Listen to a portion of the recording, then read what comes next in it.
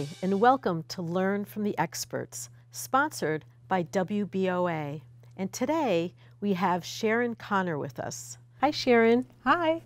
How are you today? I'm doing great, thanks. Good. Tell us what the name of your business, please.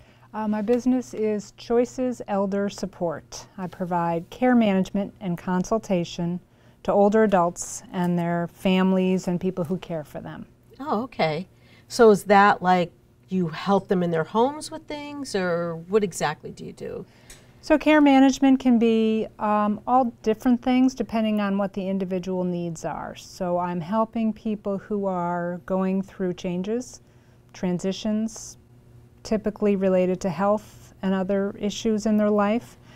I do a comprehensive assessment, look at the person holistically and their environment, what their goals are, and I help to recommend services and different supports, kind of partner with the elder and their family to make sure they're doing as well as they can.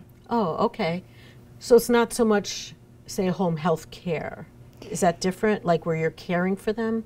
It is different, and part of what I do might be to recommend home health services and monitor those services and recommend changes as a person's needs change. Oh, okay. So you probably build relationships with people, so the care Definitely. can be ongoing. Yeah, I do. That's definitely part of what I'm doing, is building a relationship with the elder and with their families and trying to get to know them and help them through, sometimes it's an emergency or a health crisis, sometimes it's planning for changes down the road, trying to find the best fit. I definitely build relationships with people and we get to know each other, and that makes it a lot easier as you're going along. Yeah. Well, sure, knowing somebody can kind of help understand like what they want or what they need maybe better.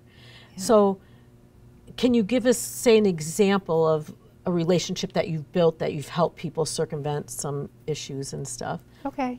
So I have one client that I've worked with for 2 years now. She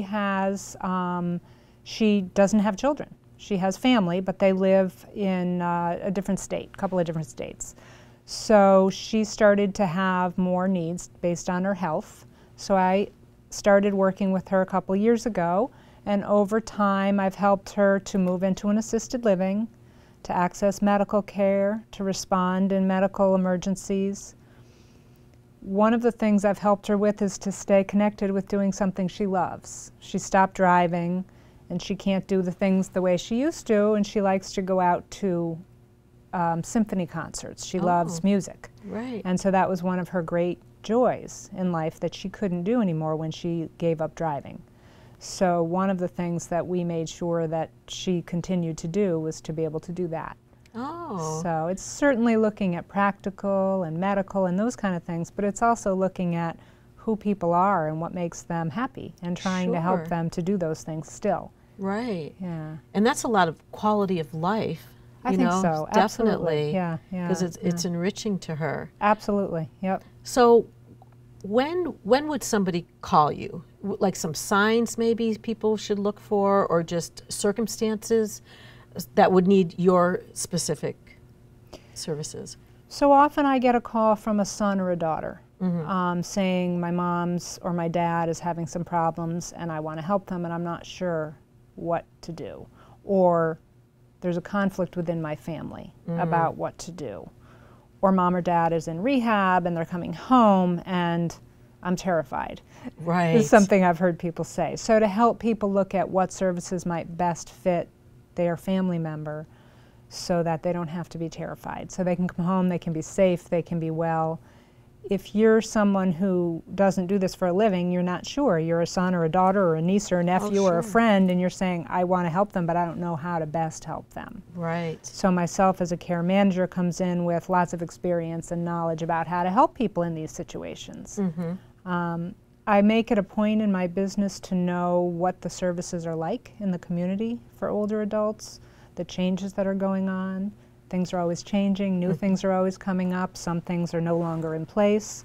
So knowing the criteria, the eligibility, what's available, what's good, what's not as good for a particular person. So really a large part of what I do is keeping in touch with all of that about what's going on in the community, and so I can speak to the family and say, I think this would be a good fit, or give them a couple of ideas. Great. So, and work through that. And so you would probably also know, say, like some financial things or things they might not be aware of, or Absolutely. insurance Yep. and stuff like that. And that's a big part of it. When I do an assessment, I'm looking at health and their abilities and their safety and their likes, you know, their music concerts or whatever they like to do for fun. But I'm also looking at practical things like insurance and their finances and what's going to work out best for them. Do they have advanced directives? You know, some people you need to recommend they see their financial advisor or an attorney to make sure that all of their information is in the right place and in the right manner. So yeah, absolutely. That's great. And I think, especially now, we're just having this aging population that we didn't have before. So many people are living into well into their 90s that wasn't as common before.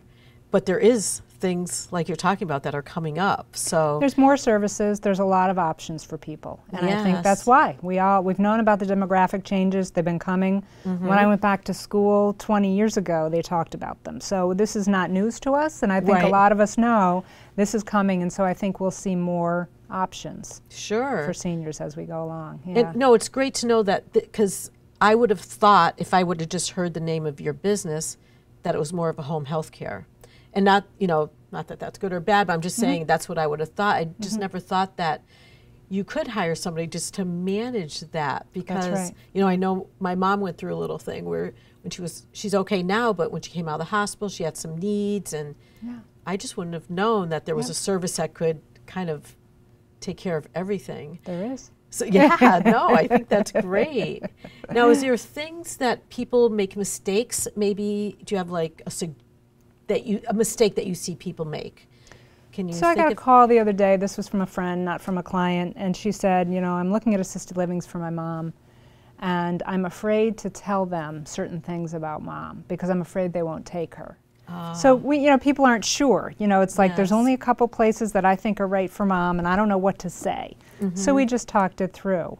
I didn't think that she really had anything to be afraid of. So she told me what was going on. I said, you know, I think you really just need to be open and honest with people and let them know this is what's going on with mom and this is how she handles it. And I think they'll be fine with that. So people are nervous going into it because it's a whole new world. Sure. You don't know. Right. Right. Yeah, so you would suggest, like, that they wouldn't hide anything about, say, their parents. In that situation, I think I wouldn't suggest anyone hide anything. Right. Absolutely not.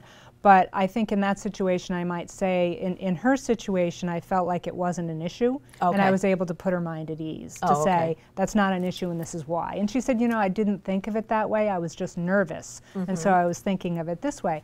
And that's where care management is helpful, because we are an outsider, we are an expert coming in, we don't have that nervousness. Right. And that is sometimes very valuable, because as a family member, you're emotionally attached.